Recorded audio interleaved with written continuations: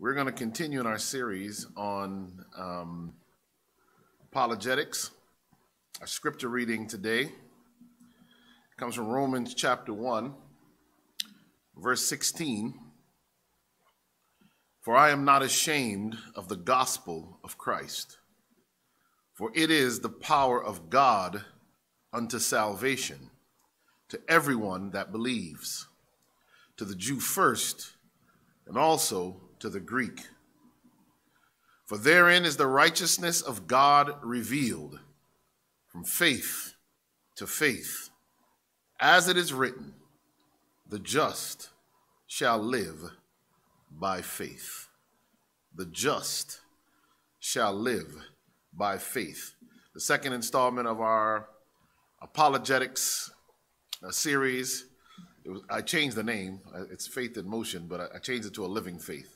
A living faith. Let us pray. Father God, we thank you for this opportunity to study your word. We thank you, Lord, for this opportunity to analyze the scripture and philosophy and reason around defending our faith. Once again, Lord, I pray that you make me just a nail upon the wall, a rusty, sorry nail, Lord. But upon that nail, I ask that you hang a portrait of Jesus Christ. There's no point in me being seen today, Father. We need to hear a word from the throne room of grace. It's our prayer in Jesus' precious and holy name. Amen. So we're going to go to Acts chapter 26. And just to give you some background on this chapter and where we're going to jump in before we go into some deeper study of the kind of the science of apologetics. Here we have Paul in front of Agrippa. And Agrippa's kind of side man here, Festus as well. And it is an interesting conversation. Agrippa allows Paul to speak. That's the way that the chapter begins. Paul is happy for the opportunity to defend himself.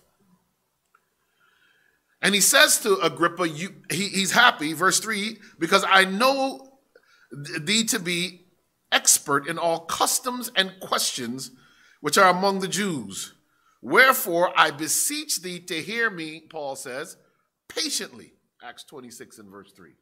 Here we have another episode of the apologetics, the defending of the faith of Paul. He goes into the fact that he was raised a Pharisee of the strictest cult of the Jews. Paul then begins to give the testimony of how he once tried to kill the Christians himself, how he attacked them. He talks about meeting Jesus on the road to Damascus and how his life was changed all the way around. And how his name basically was changed from Saul to Paul is wrapped up in that story. He is here fighting for his life because the Jews want him dead. In Acts chapter 26 and verse 17, Paul is describing the work that he has been given by God to do. Acts 26:17, he says, delivering thee from the people and from the Gentiles, and whom now I send thee. This is where he's been sent. And this is what he says he's sent to do. To open their eyes and to turn them from darkness to light, and from the power of Satan unto God, that they may receive forgiveness of sins and inheritance among them which are sanctified by faith that is in me. Paul says, I've been called. He himself called out of the darkness of persecuting the Christians. Paul held the coats of those who stoned and martyred Stephen. Paul would follow the Christians. He would find where they are. He would report it to the authorities. Paul says, I was brought out of that darkness. He said, now it's my job to open their eyes. Now it's my job to release them from the power of Satan.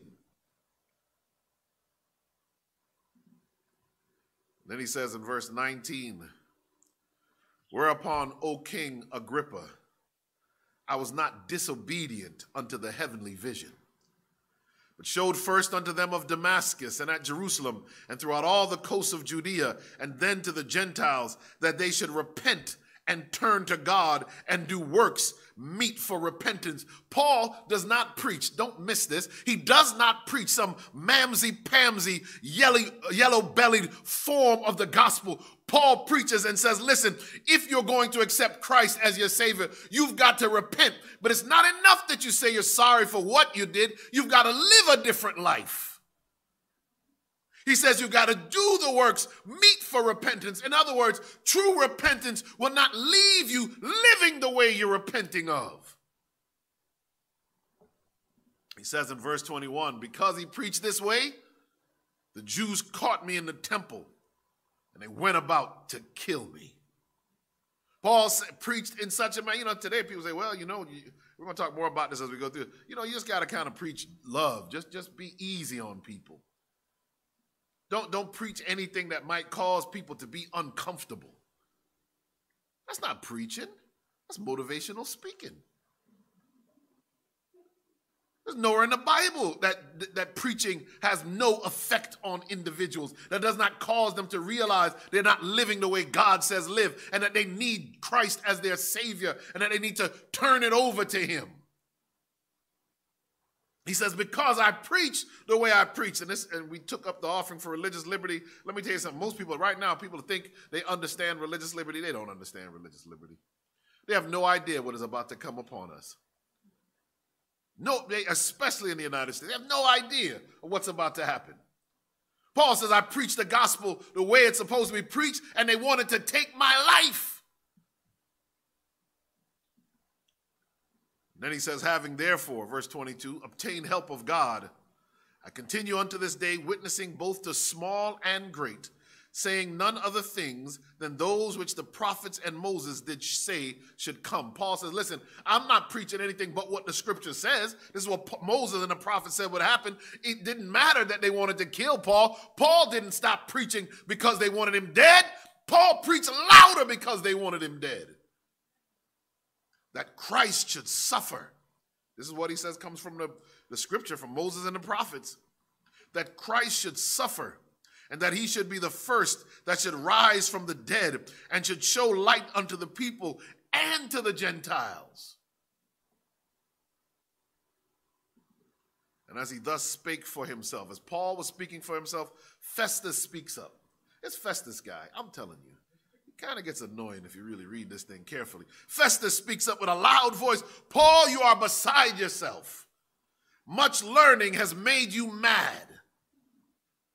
Festus said, listen, Paul, you don't study so much, you don't went crazy. What are you talking about, man? What kind of foolishness are you talking? Here's what Paul, and notice the respect Paul gives this guy. Acts 26 and verse 25. But he said, I am not mad, most noble Festus, but speak forth the words of truth and soberness. He says, I'm speaking with a clear mind, the words of truth, most noble Festus. There's nothing crazy about what I'm telling you. Jesus did die and was resurrected. And then he turns to King Agrippa. This is where it gets interesting.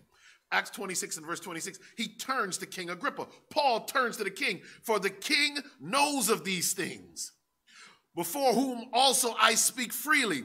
For I am persuaded that none of these things are hidden from him, for this thing was not done in a corner. King Agrippa, you know that Jesus was crucified by Pilate. You know that there were soldiers sent to guard his body. You know that there were witnesses that saw that he came out of the grave. You've heard the reports. It wasn't done in a corner. All of Jerusalem knows. 500 witnesses were there when he ascended to heaven. He says, you know, Agrippa, this thing wasn't done in a corner. It wasn't hidden. Then here's where it gets interesting. Paul says, Acts 26 and verse 27, King Agrippa, believest thou the prophets?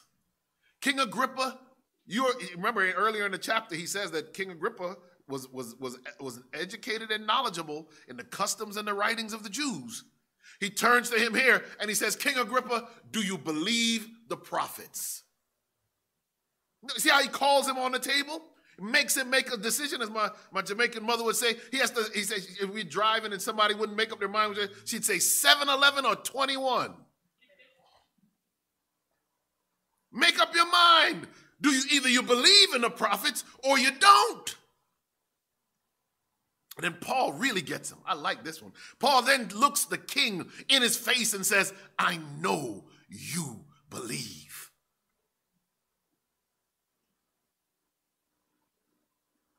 Acts 26 and verse 28 is really powerful.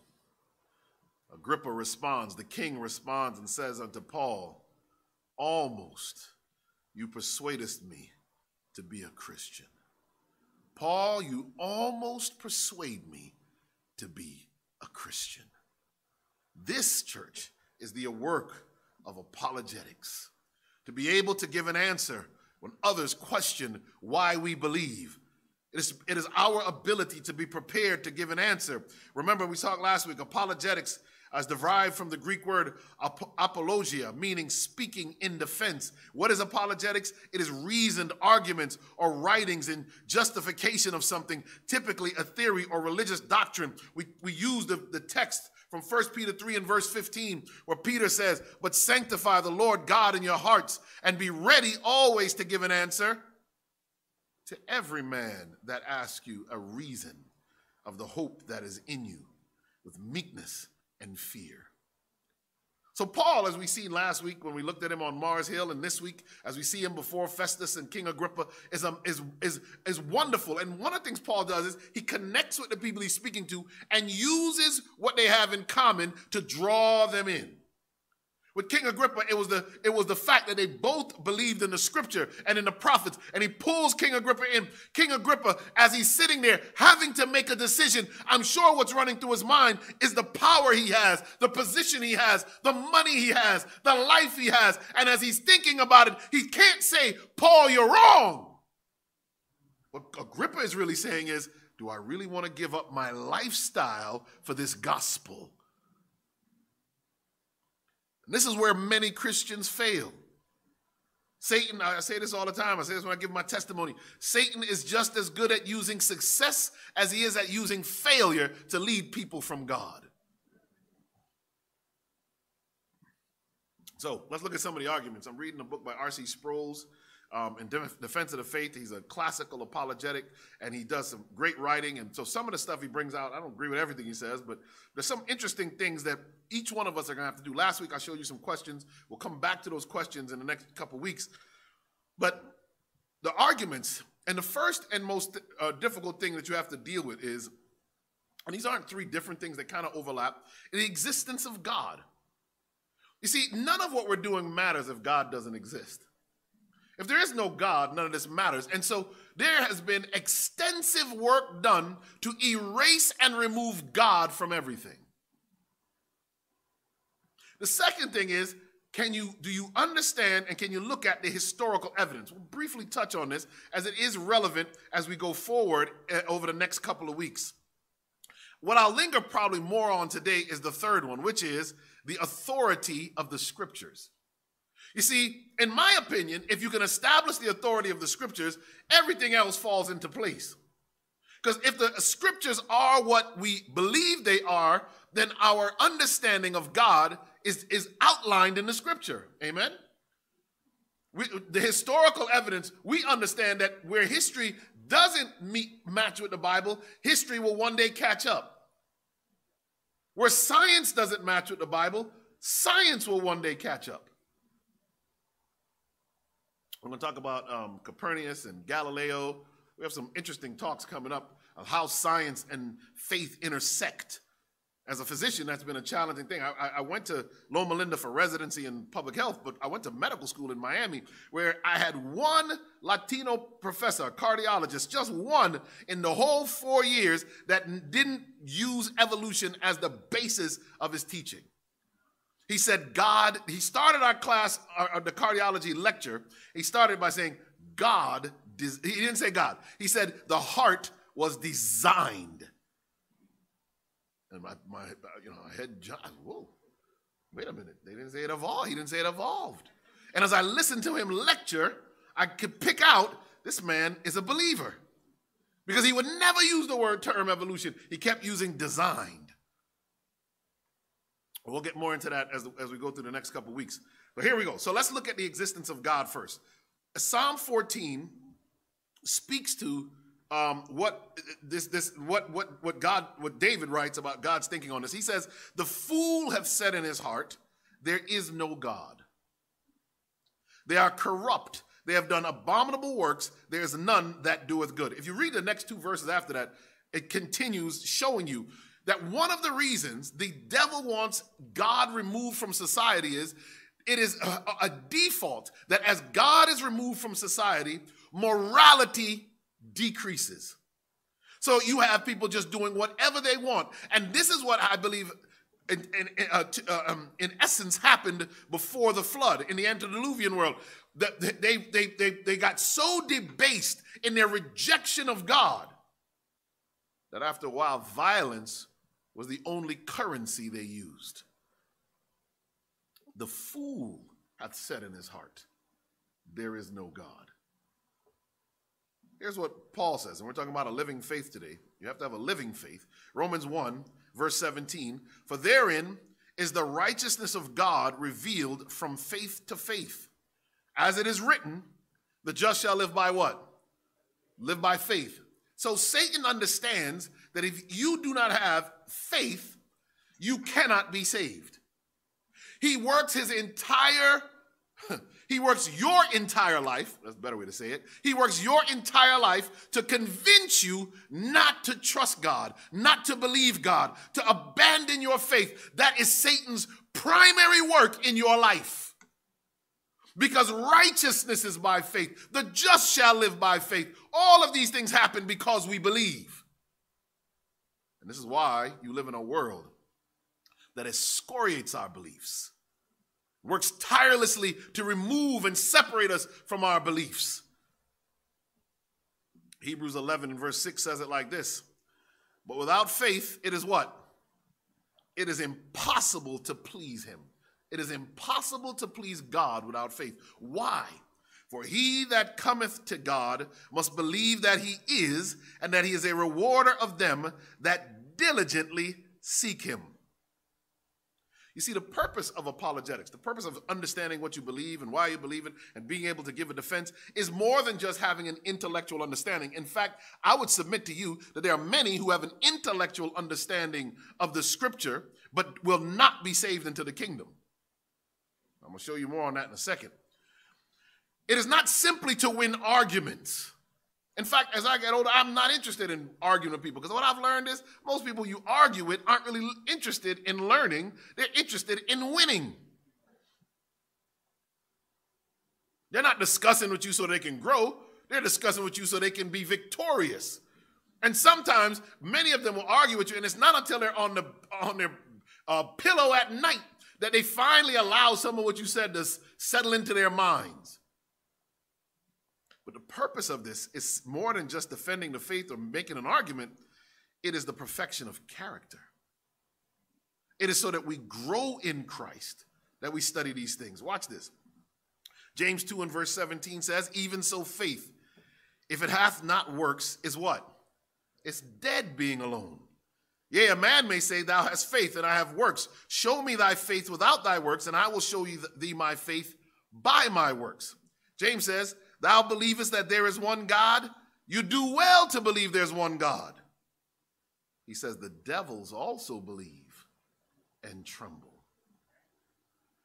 But wilt thou know, O vain man, that faith without works is dead?" Watch this. There are those whose faith, their Christian faith, or Christian appearing faith, is more superstition than it is a living faith.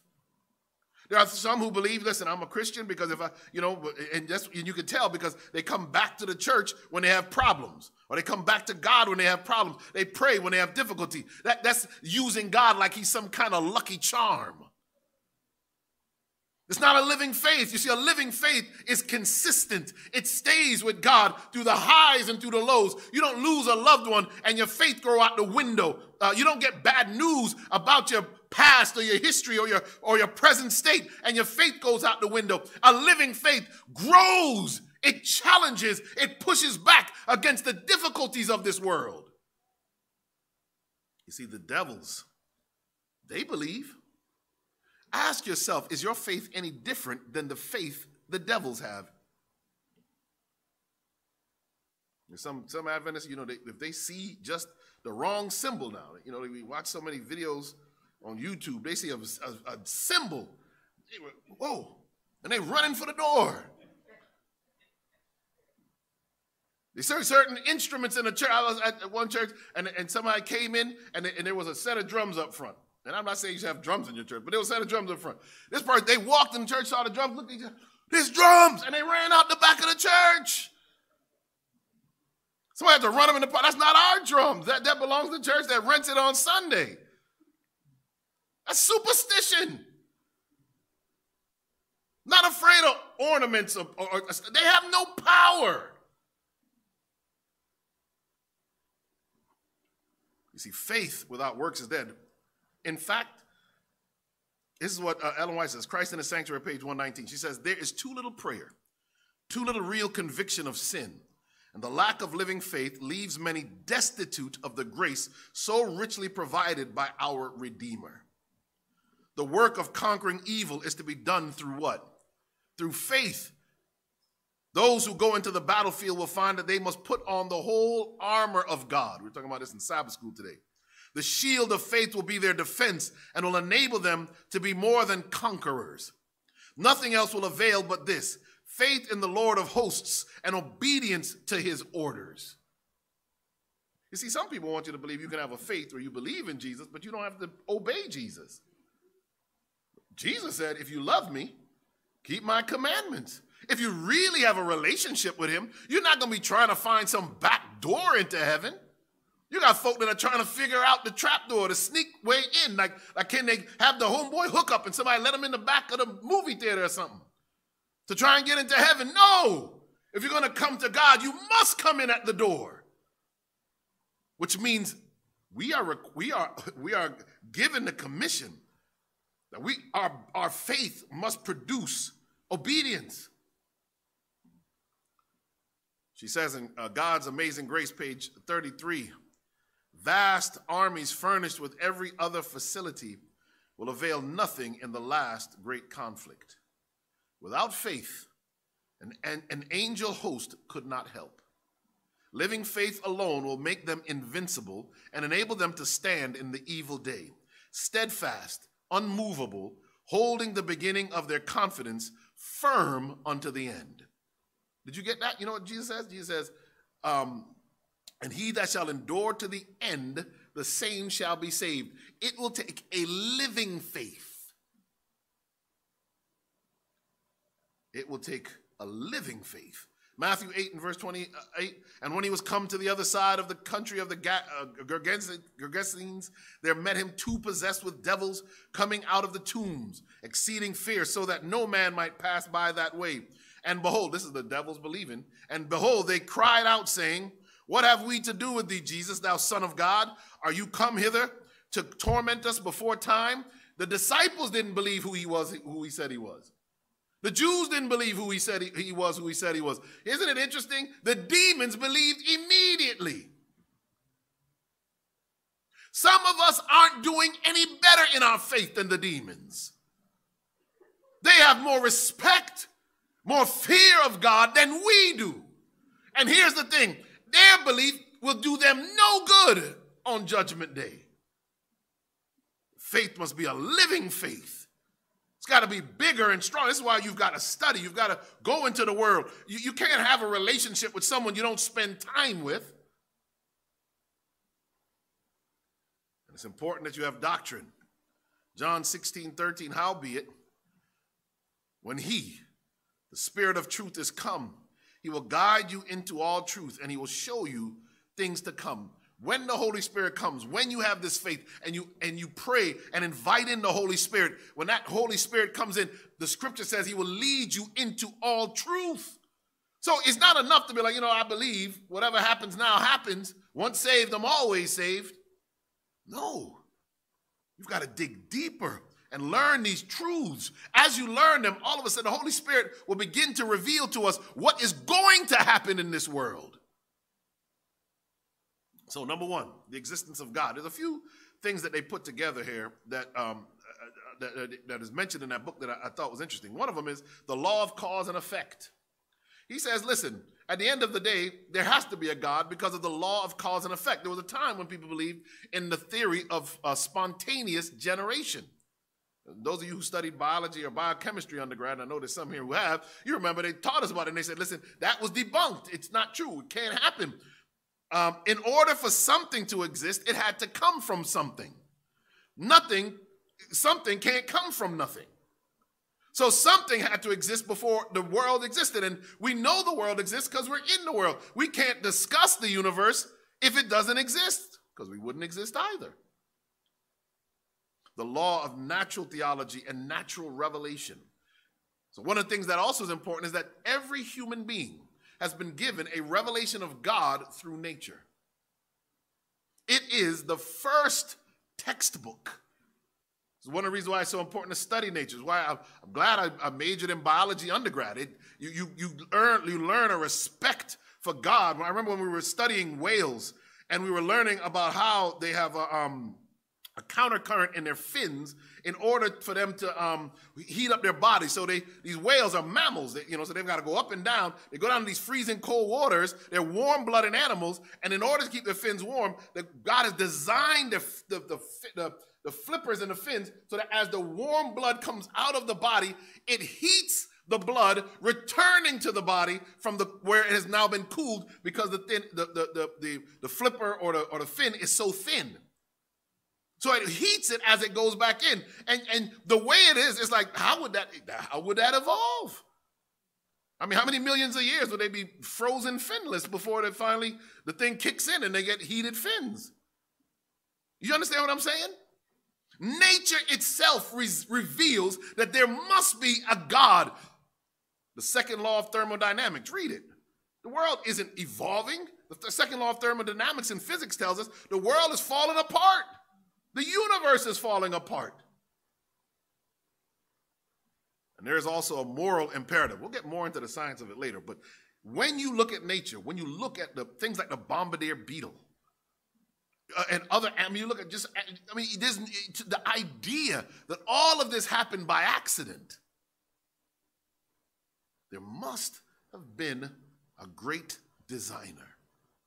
Someone had to. Let me tell you something. You drive cars, and people have been designing cars for over probably 100 years already. More than 100 years, actually.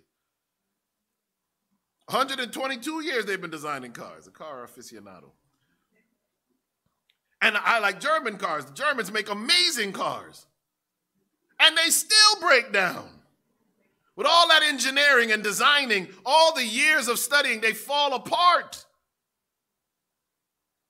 Yet the world does not move so far out of its orbit. It is perfectly balanced Earth in its distance from the sun. If it was any bit further away, it would be too cold. If it was any too much closer in, it would be too warm. It is a perfect balance. You live in California, and you know how they get water? It is by the fact that the mountains rise so high. They collect the snow that must melt to supply the water. It's like somebody had to sit down and figure this stuff out. Water starts leaking in your basement. You don't walk upstairs and say, you know what? It'll just evolve. Somebody will figure out how to get the water out of the basement. It'll just happen somehow. The water will just disappear. God is a God of intention. And the evidence of God is in the intentionality of nature. Listen, I can't stand the cold weather in the winter, but it is impressive to think that during the summer when you need shade, the trees have leaves. In the winter, when you want the sun to shine through and melt the snow on the parking lot, the trees have no leaves. And someone will say, well, that's just an accident. Here's what Paul says, Romans chapter 1. The first and great sin that man had is tied up in Romans chapter 1. Romans chapter 1, verse 16 says, for I am not ashamed of the gospel of Christ. For it is the power of God unto salvation to everyone that believes, to the Jew first and also to the Greek. For therein is the righteousness of God revealed. I'll read it again. From faith to faith, as it is written, the just shall live by faith. He says, here's where it gets interesting. For the wrath of God is revealed from heaven against all ungodliness and unrighteousness of men who hold the truth in unrighteousness. Why? Why is the wrath of God revealed from heaven against these people? Why? Verse 19, because that which may be known of God is manifest in them, for God has showed it unto them. He did? How? Verse 20, for the invisible things of him from the creation of the world are clearly seen, being understood by the things that are made, even his eternal power and glory and Godhead, so that they are what? Without excuse. On Judgment Day, when Bill Maher, the great atheist on HBO, goes before the judgment seat of the living God and says, don't blame me, I just didn't believe you were there. How could you not believe? The evidence of God is all around us in nature.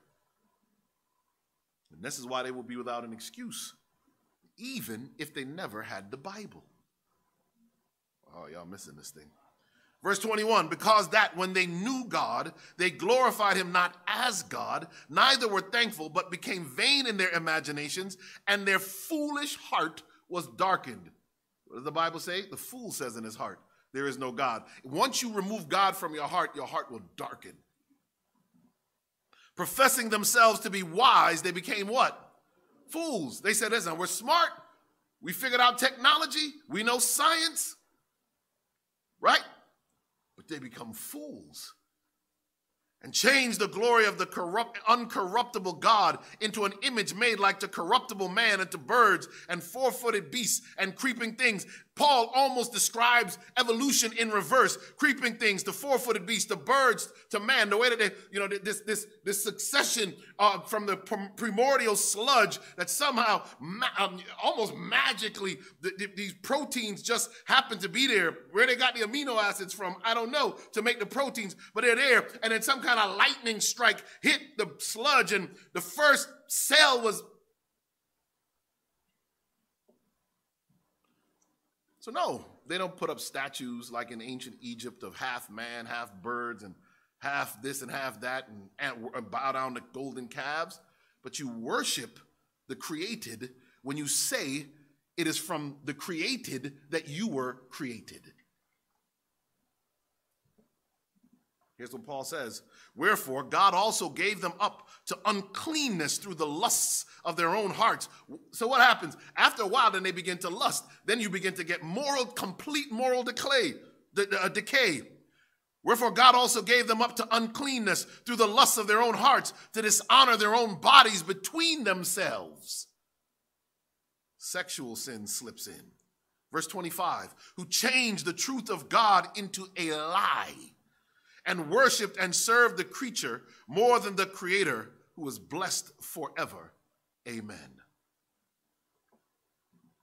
Medical Ministry, page 10. All nature is alive. Through its varied forms of life, it speaks to those who have ears to hear and hearts to understand of him who is the source of all life. Nature reveals the wonderful working of the master artist. Let me tell you something. I was on the road. I forget the name of the road in Jamaica. And the trees come over the road. And we were going from Savlamar, technically Savannah Lamar, but Savlamar, up and going north. And as we were driving, and the mountains were in the background, and the greenery is a perfect bluish green. When you hit the water has all these different shades perfectly lined. And you say, how could you not believe in God? Even here when it snows and you look out the window, it's so beautiful. All of that is a reminder that despite the ravages of sin on this world, God is still the greatest of all artists. Nature. But there's also the historical evidence. Historical evidence. Now, Some would say you can't trust the Bible. I've read some of this to you before, but we'll go back over it. This is Josephus. This is from his Testimonium Flavianum, and this is what he writes. So for those who say, well, Jesus didn't exist, there was no Jesus, he wasn't the Son of God. About this time there lived Jesus, a wise man. And Josephus is one of the great Jewish historians. I learned about him while I was in Israel. About this time there lived Jesus, a wise man, if indeed one ought to call him a man, for he was one who performed surprising deeds and was a teacher of such people as accept the truth gladly. He won over many Jews and many of the Greeks. He was the Christ. Josephus never became a Christian. And when upon the accusation of the principal men among us, speaking of the Sanhedrin, Pilate had condemned him to a cross, those who had first come to love him did not cease, meaning that the church continued to grow. Watch this. He appeared to them, spending a third day restored to life. In other words, he was raised from the grave on the third day. For the prophets of God had foretold these things, and 1,000 other marvels about him. And the tribe of the Christians, so called after him, has still to this day not disappeared.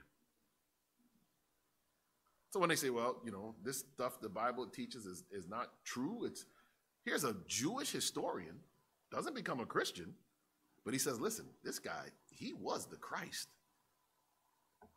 There's the other side, Tacitus. I've read this for you before, but Tacitus is in his Annals 15.44.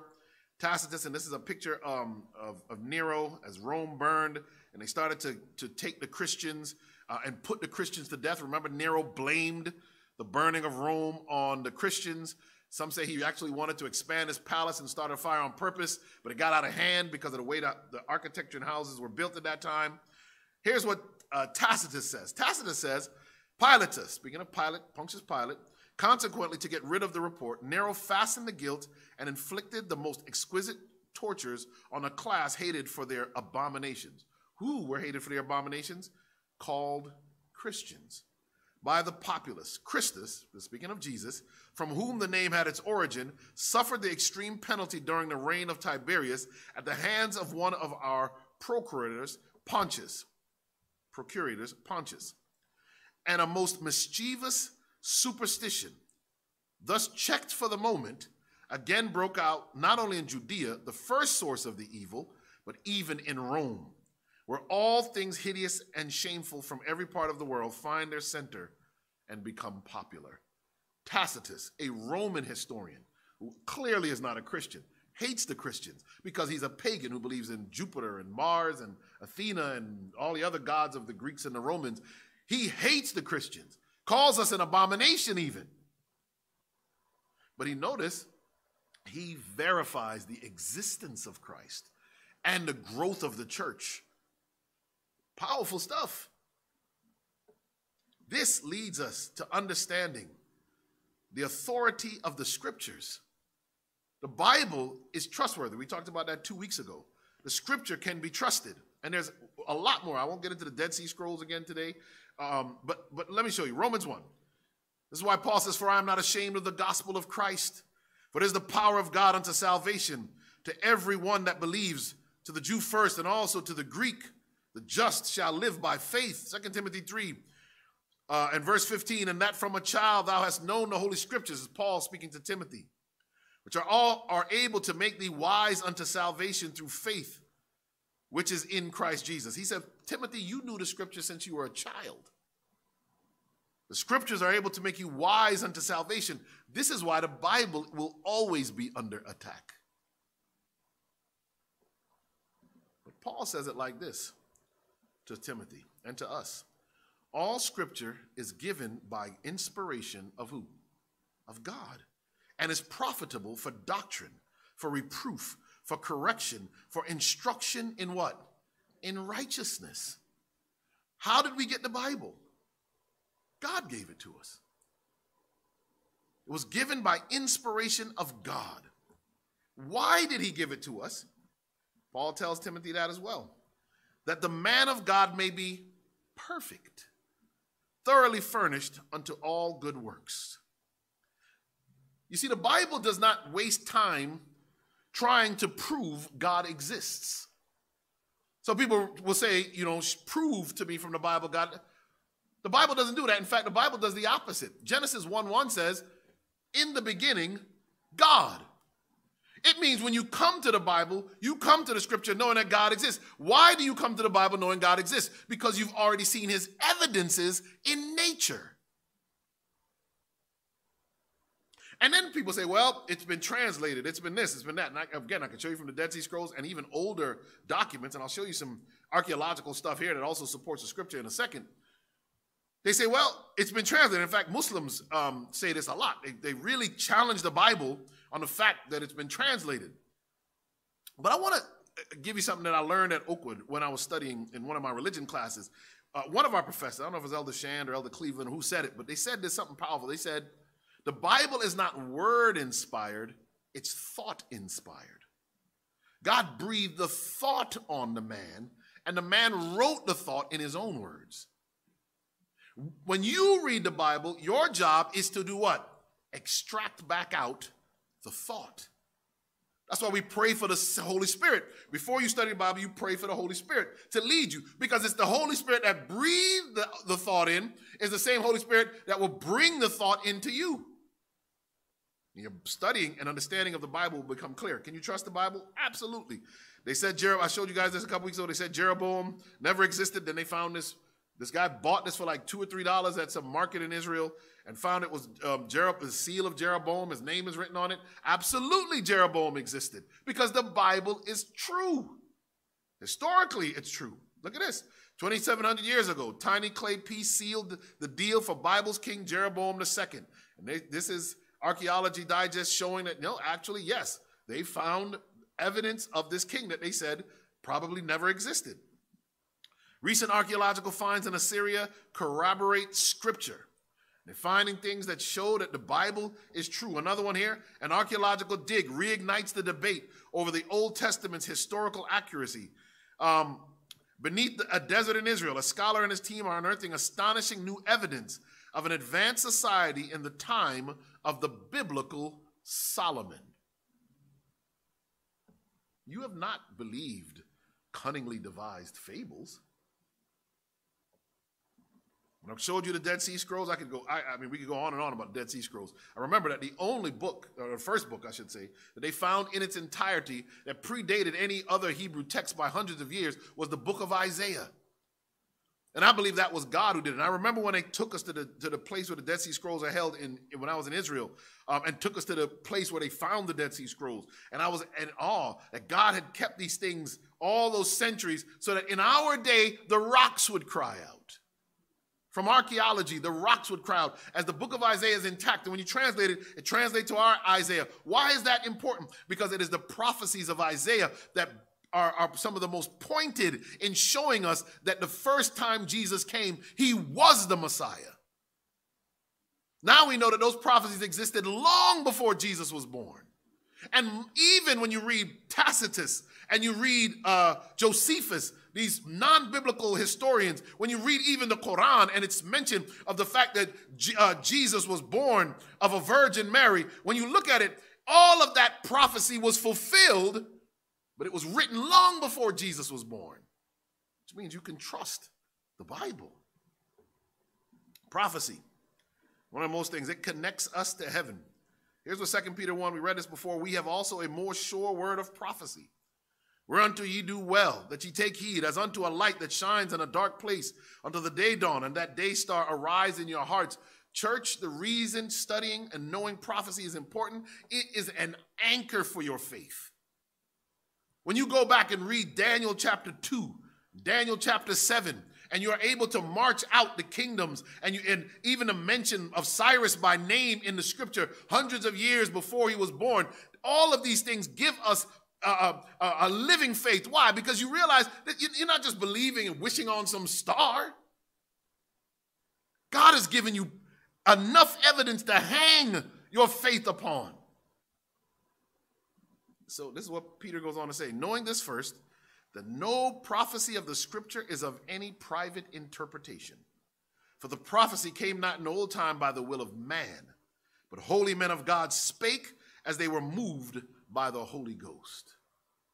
Listen, when you read Matthew chapter 24 and verse 7, it speaks of pestilence, earthquakes in diverse places, nation rising against nation and kingdom against kingdom. I could go through Matthew 24 and show you how it follows the recent history of the last couple hundred years, almost to a T, and in ways that could not have been fulfilled in earlier times. Prophecy allows us to not believe blindly, but to understand that the Bible, it isn't simply a way to draw us closer to God. It is a roadmap of what is to come. That's why Paul asks Agrippa in Acts 26 and verse 27. This is why he asks him, King Agrippa, believest thou the prophets? And I want to ask you, church, even those listening online, do you believe the prophets?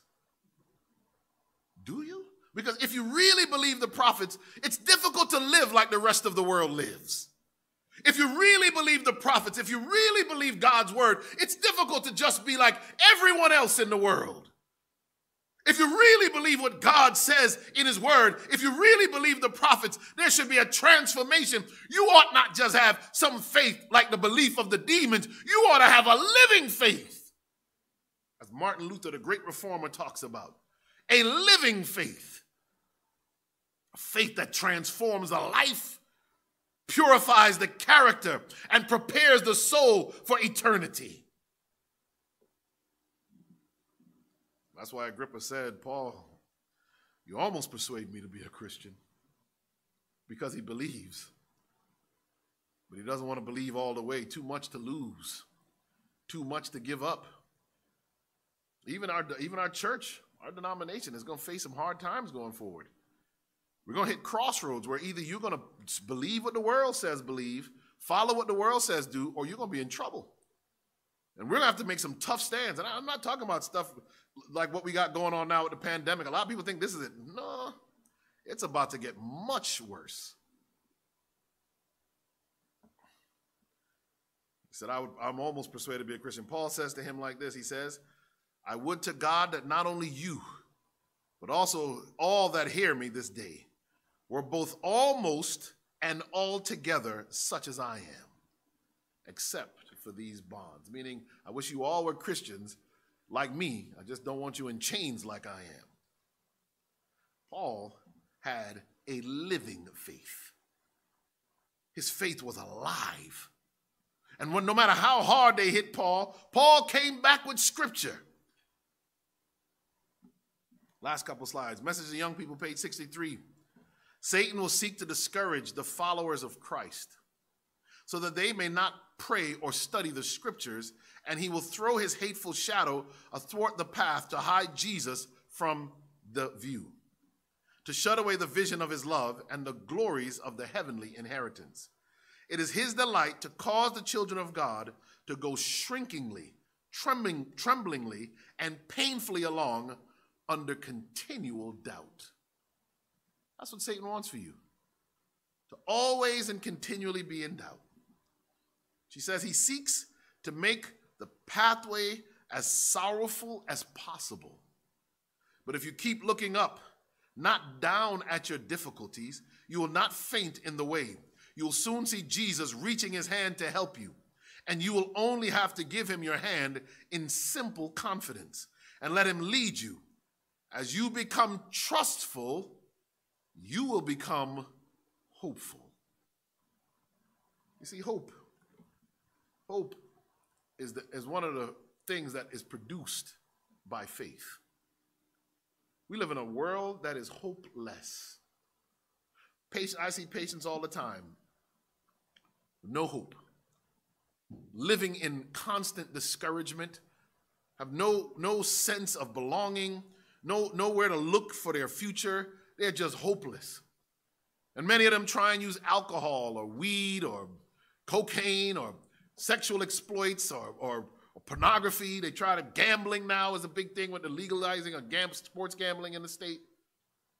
People try and find some other way to find hope, to find meaning, to numb the pain that the loneliness of sin causes. But I tell you, there's no medicine in the pharmacy that can resolve pain that so many in this world have. There is no program on Netflix, no song on the radio that can really deal with what most people are being challenged with today. Here's the thing. God made the human heart so big, only he can fill it. If you try and fill the God-sized hole of your heart with all those things I mentioned, you'll simply become addicted to all those things. The God that we serve is soon to return. And unless you are wrapped up, tied up in him, unless you're connected to him in a personal way, unless you have a living faith, when he comes, he won't recognize you. One of the primary reasons that we have to be able to defend the faith that we have, as we learn in apologetics, because we need to be sure of what we believe. Satan is going to try and knock you off the horse of faith. But hold on. He that shall come, and will not tarry. I'll close with this. I remember, I probably told you guys this before, but it reminds me of a patient I had who came and wanted anti-anxiety medicine. And she was up and down arguing with me about how she should get, I think she wanted like a benzodiazepine. Don't you want one of the benzos? I don't remember which one, maybe Ativan or one of them. And she wanted this thing so bad. And I took out my prescription pad and I wrote on it 2 Timothy chapter 1 and verse 7. I wrote her name and the date and I signed it and I handed it to the lady. I said, "What is this? Are you crazy? What is this? This is not medicine." I said, "Ma'am, this will make you feel a whole lot better." And I recited the scripture, "For God has not given us a spirit of fear, but of power and of love and of a sound mind." Ma'am, you need a sound mind. So she starts joking with me. "So what do you want me to do? Should I take it? Do I take it 3 times a day?" I said, "Yeah, you should take it 3 times a day." She said, "Should I take it with food?" I said, "No, it works better when you're fasting." God's word, church, and his promises. We ought to be memorizing his promises so that when the day comes when we need to stand, we have the word, the sword, as our weapon against the enemy. Church, Jesus is soon to return. And this wicked world is about to be consumed in fire. And I pray that we all would have the living faith so that when Jesus comes, we're caught up to meet him in the air. Let's pray. Father God, we thank you for this opportunity to study your word and to study more about apologetics. Lord God, I pray now that you continue to bless us with your truths. Have your Holy Spirit move on all of us, Lord. Draw us closer to you. Help us, Father God, to be your children and your servants. Lord, let us not be Christians in word or through superstition. Let us not simply believe as the demons do. Father God, help us to have a living faith, a faith that produces good works, meet for repentance. Father God, we would have the character of Christ Jesus. Lord Jesus, we pray again that you return soon and take us home. This is our prayer in Jesus' precious and holy name. Amen.